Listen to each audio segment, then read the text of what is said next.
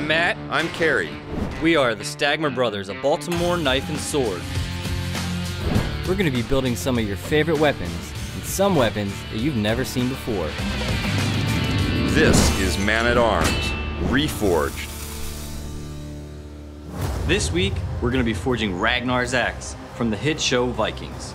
Now, on that show, we've seen a lot of different warriors wielding a very similar axe, but Ragnar, he's the main character. That's the one we see using it the most. He throws it, he uses it in battle, he almost always has it on him. And that's pretty appropriate. Vikings carried axes very similar to this, not only as weapons, they also used them as tools on a daily basis. We've wanted to make this for a long time. I'm a big fan of the show, so is my girlfriend. We've seen every episode. So I've asked her to make a Shield Maiden costume that she's working on right now. You'll see her later on when we do the demos. But Ilya is gonna get things started by forging the axe. He's got a lot of really cool steps to this one. Let's see what he's got for us. The first step in forging is to take that round stock and square it up. There are many historical ways that the Vikings and other cultures make axes like this. The one that Ilya's chosen is kind of the most modern. It's how really good forging hammers are made, and that's the punch and drift method. So once his material's nice and square, he can move on to using the punch, make that hole, and then proceed on with the axe forging from there.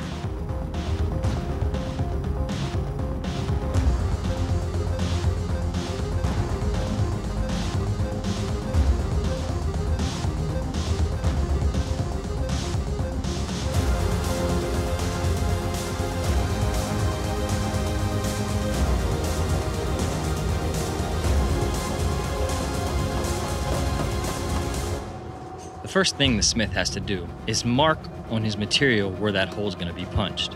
He's using the corner of his tool, then he'll go back, get more heat, and begin the punching.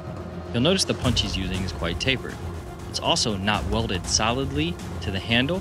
It's let loose and captured on the top so that it takes a lot of the shock out of it as he punches. So he's going to punch about a quarter of the way through. You'll see him then turn the material on its side, give it a good strike. That allows that tool to loosen up. He can remove it, get more heat, and repeat the process until he's all the way through.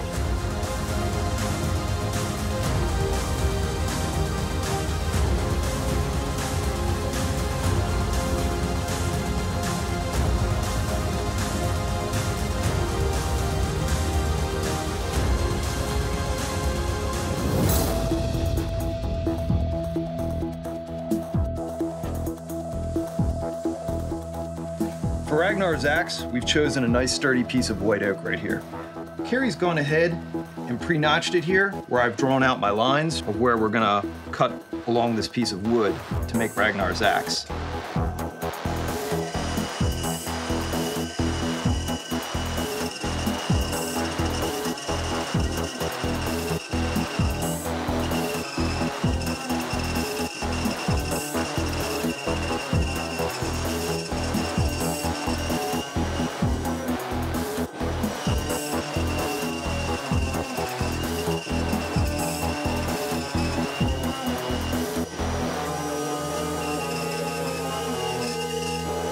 So I have the shape for Ragnar's axe cut out. I was using a little bit thinner blade than normal. You can see that it put a little bit of kerf in the wood cut. Nothing to worry about though. We're just gonna go ahead and we're gonna remove all this extra material on the sander and get it into shape. Once the preform for the axe is done and the hole is punched, it's time to insert the bit. Now, one might notice that the preform has quite a bit of excess material because before I was using it to grab it and navigate. After I cut this off, I'll turn the axe on this way and put a slice right here. This cut-in will open the body of the axe up and allow it to receive this bit. This is a piece of high carbon steel. In our case, it's a piece of Damascusite laying around. It is tapered, it's fantastic. After the bit is in, I'm going to cover it with flux and insert it back into the forge. That will bring it up to temperature so that the materials can fuse together and form a higher carbon edge.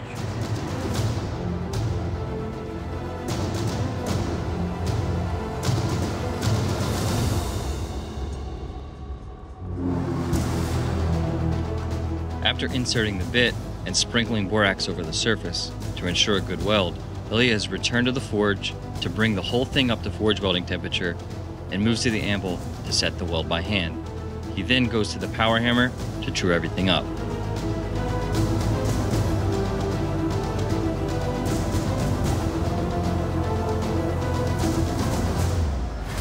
You'll see Ilya from time to time while working on this axe, using a top tool underneath the power hammer. This tool is slightly domed, just like the face of a hand hammer, so each strike mimics that of a hand hammer.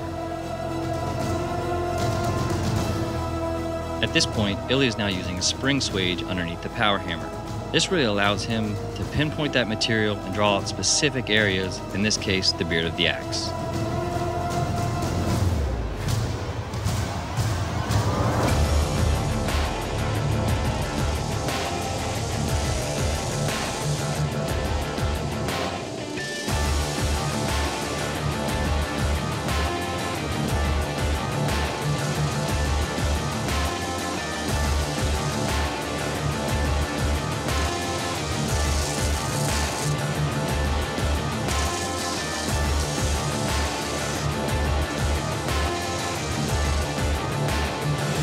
Now that the axe is pretty much to shape, it's time to go back to the hole that Ilya punched earlier and drift it to the proper shape. I assist Ilya by holding the axe over the hardy hole as he drives the drift through. We're going to do this multiple times on each side, making sure the drift goes through the same amount on each side, creating a perfect hourglass shape on the inside of the hole.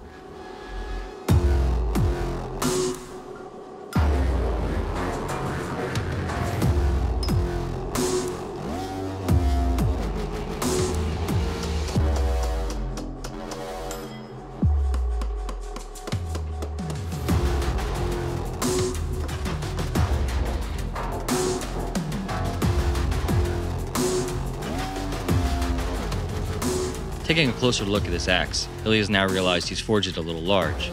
No big deal, he's just going to mark off the excess that we'll remove during the grinding.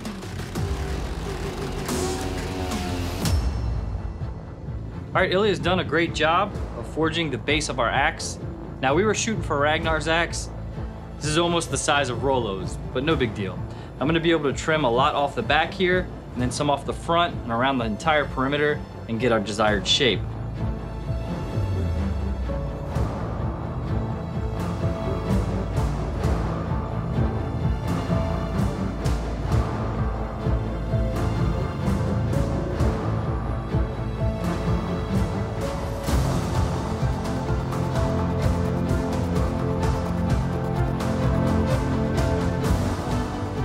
Now that I've done as much work as I can on the 12-inch wheel, I'm going to set up and move to a 2-inch wheel.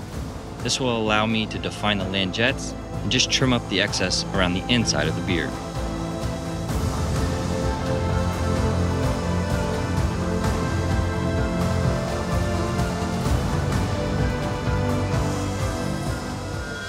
So we have Ragnar's axe handle pretty much to shape, and there's still some deep grooves left in the wood from the aggressive sandpaper.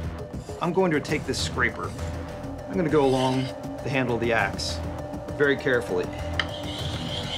Just remove just the outside layer of wood. And as you can see, it's removing very fine curls of wood with a little effort. It's going to remove all the splinters and leave a nice smooth finish.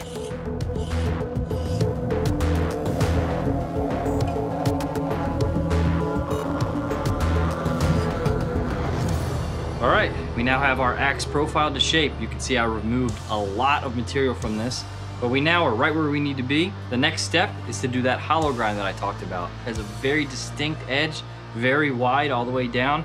So I'm gonna move to the wheel here, do an edge up along the wheel like this so I can see my edge thickness and make sure I don't go past my center line. Move on to heat treat.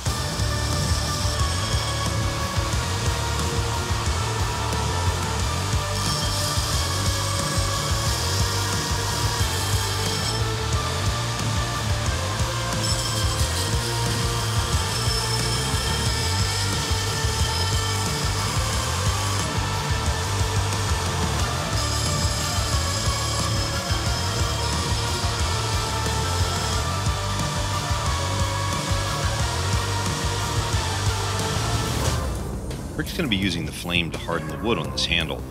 It's both going to give it a look that we like, and it's going to harden the surface. Then he'll take linseed oil and soak the entire piece.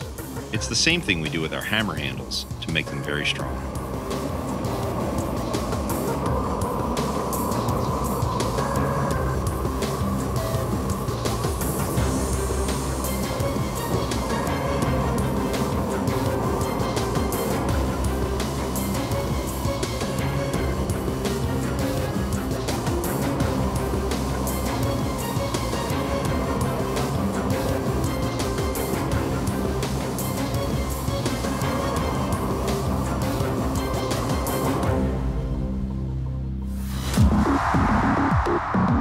With the perimeter of the axe now established and the edge ground in, the next step is to grind the face. In the show, this axe has a very aged look to the surface, so normally we may just leave it as forged. But since we used a power hammer, there's some pretty nasty grooves in it, so I'm going to go ahead and clean the entire surface all the way through Scotch-Brite, and then we'll go ahead and add that forged look again before heat treat.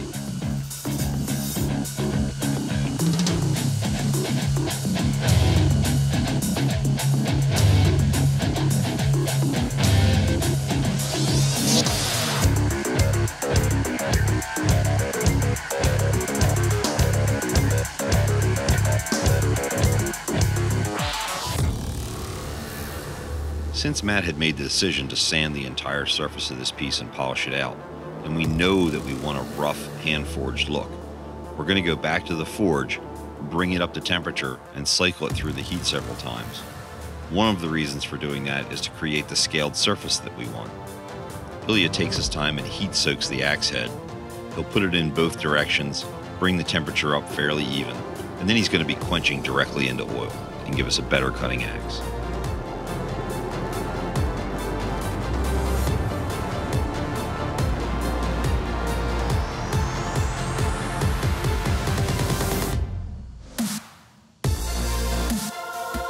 After quenching the axe in oil, I set it on the anvil and wait for the temperature to drop to about 200 degrees Fahrenheit. At that point, I take a wire brush and scrub off the scale so I can see the metal. That is important.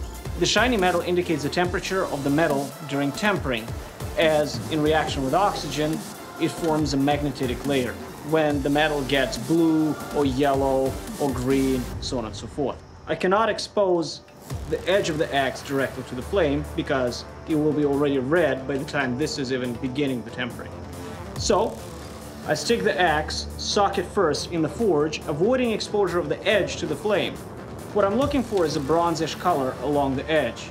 So it's going to be bronzish right here, bluish right here, and here is going to be in the gray area. The sound difference should be obvious when you skate a file. So this is the socket. It should be relatively soft.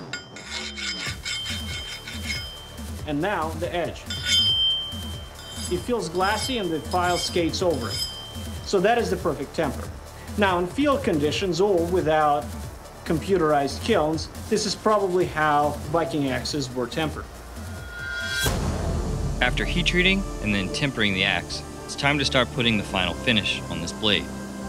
We're going to move to a special wheel that we had made for us that has a bunch of different Scotch-Brite pads locked together on a spindle. This will allow us to remove the scale, but leaving the nice forged surface.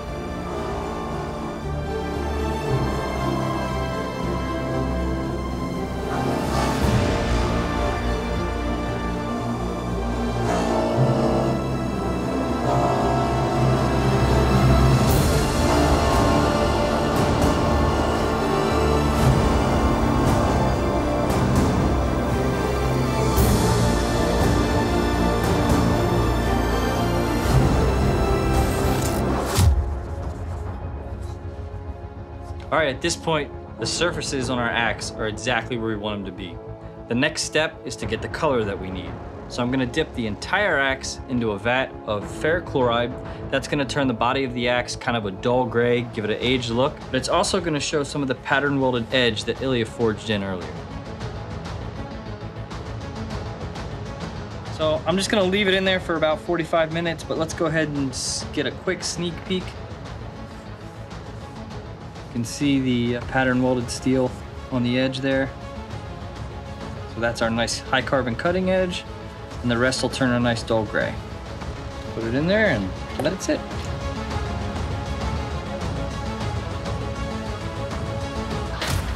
So now that we've completed the haft for Ragnar's axe, we're going to attach the head to it. So what we're going to do to get a nice fit, so I'm just going to press it on by hand first. It looks good from here. Looks good down there too. I'm going to take a soft hammer so as not to mar the top of the axe head and slowly drive it down onto it. I want to try to get these points you see, these ears, as flush as possible to the wooden portion coming out of the top.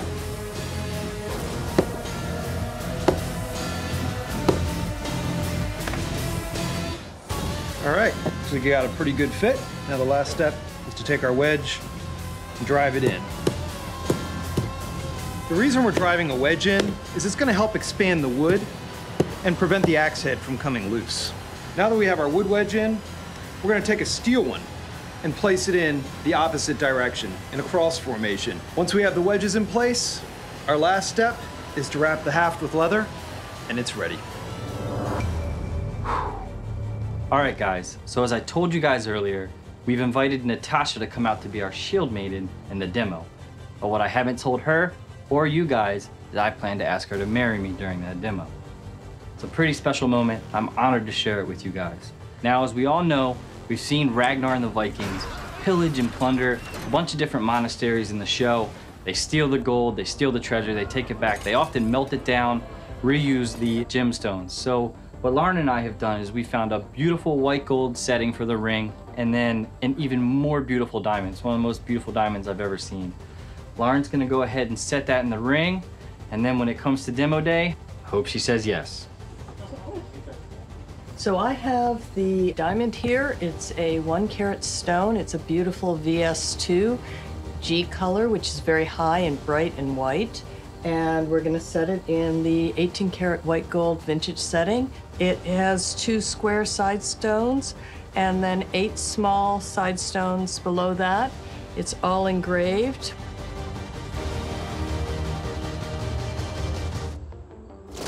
Now that the guys have our Ragnar's axe assembled, it's time for me to start doing the leather lace work up the handle, and then we'll do the grip later on. We've cut some narrow strips of dark brown leather, and I'm going to get Rick to come on in here and give me a hand holding it. Now I'm going to use a little modern convenience here, a little hot melt glue to help tack this thing into place, make life a little easier.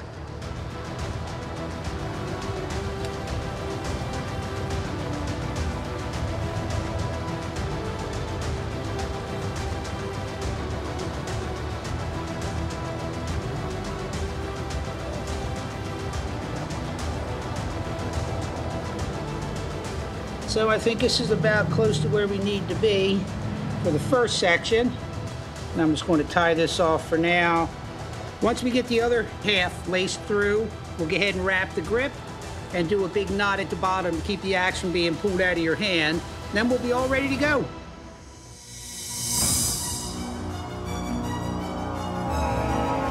I think this axe build turned out awesome. I love the extra work that Ilya put into forge welding the Damascus on the edge. Now, let's see if my shield maiden will accept my proposal and become my queen.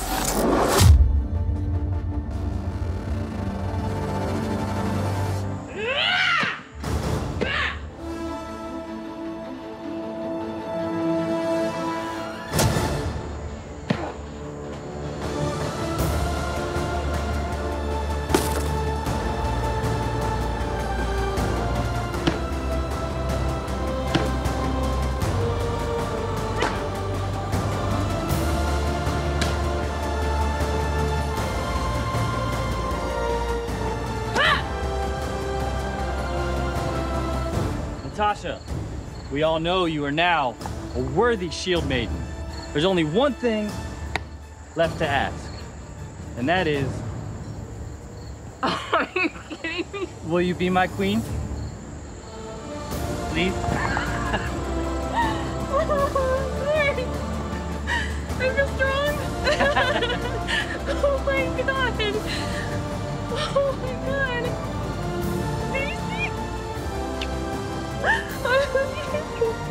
Oh my god, this is happening. Oh my god. That's down all week. Oh my god. We're engaged. We are. Oh my gosh. Click here to subscribe or click here to watch more episodes. Thanks for watching Man-at-Arms Reforged. We need to know what you want the guys to build, so tell us in the comments below what weapons you want to see next.